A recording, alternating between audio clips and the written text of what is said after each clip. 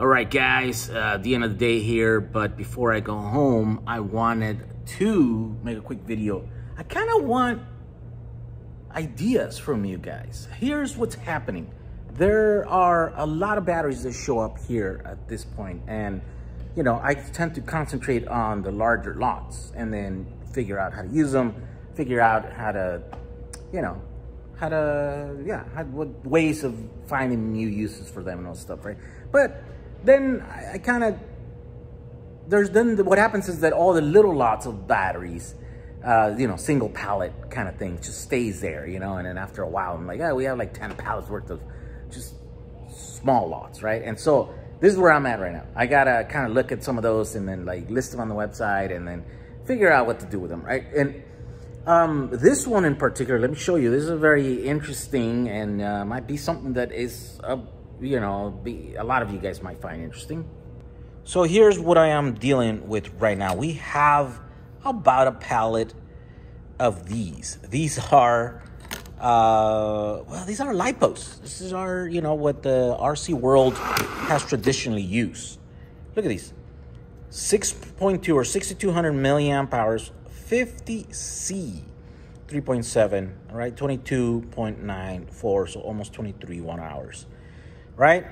So these are, you know, just traditional LiPo batteries. The challenge is here that we haven't really built anything with LiPo batteries, and I haven't really explored how to build packs with these, right?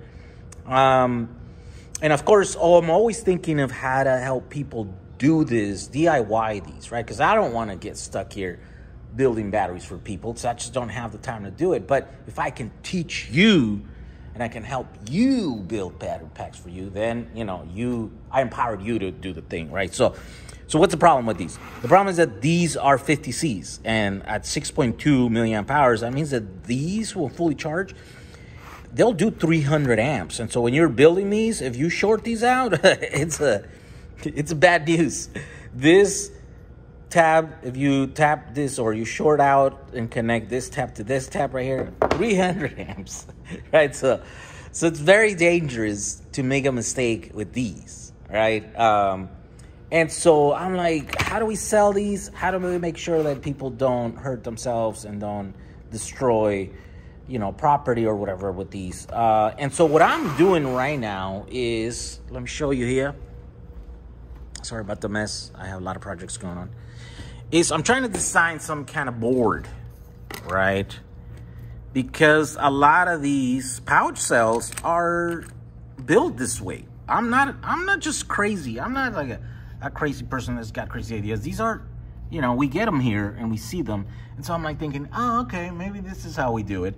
So this is what I've designed so quick, you know, so far. It's just quick. I just, you know, spent 10 minutes or something designing this thing. And it's just a little board. I'm thinking of using these, our XT90 size holes. We can even solder big cables in here, or maybe an XT90 connector in here and another one in here. And then that's like the positive, and then this is the negative. So you use the entire connector for one cable, right? So only positive, only negative. Not, you know, the one connector is not going to have positive and negative at the same time. I've seen other people do these with pouch cells before, and so that's what I'm doing. So here, these are holes. You see them, right? There are holes on the board so that you can stick the tabs through, bend them over, and then solder them, right? And so this ones right here have extra exposed traces right here, so that apparently I have to go eat now. So anyways, so that you can bend the tabs. So stick both tabs from both cells, stick it over, bend it over, cut it, right? So that it's in there, and then solder into the board there, right?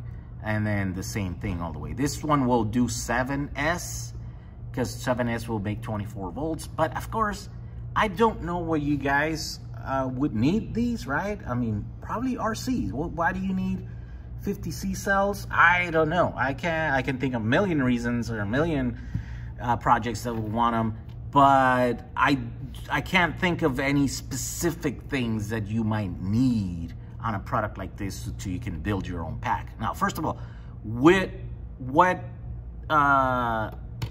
configuration would you want? This is 7S just because that makes 24 volts. But, you know, in RCs, they come in every configuration. They come in 2S, 3S, 4S, 5S, 6S, right? And then, of course, they go all the way to super high performance, you know, 8S. I think that's as far as I've ever seen. Of course, you don't have to. You can keep going, you know, 10S, 12S, 14S, 15S. You know, if you want to build some crazy battery for some crazy thing, right? So let me know in the comments what it is that you would want in this board before we finish it and then send it off to be printed. And then, you know, I'll pick the top, you know, 3 or something configurations, order that, you know, finish building it. And then we can order it and then we can offer it as whatever, something already built.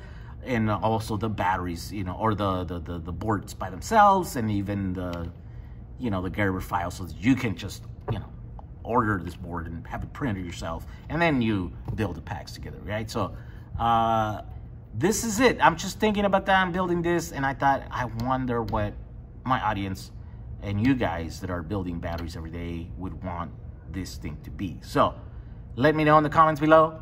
We'll see you guys in the next ones. Oh, and by the way, those batteries, the cells are already on the website. So if you guys need them, you can go pick them up there.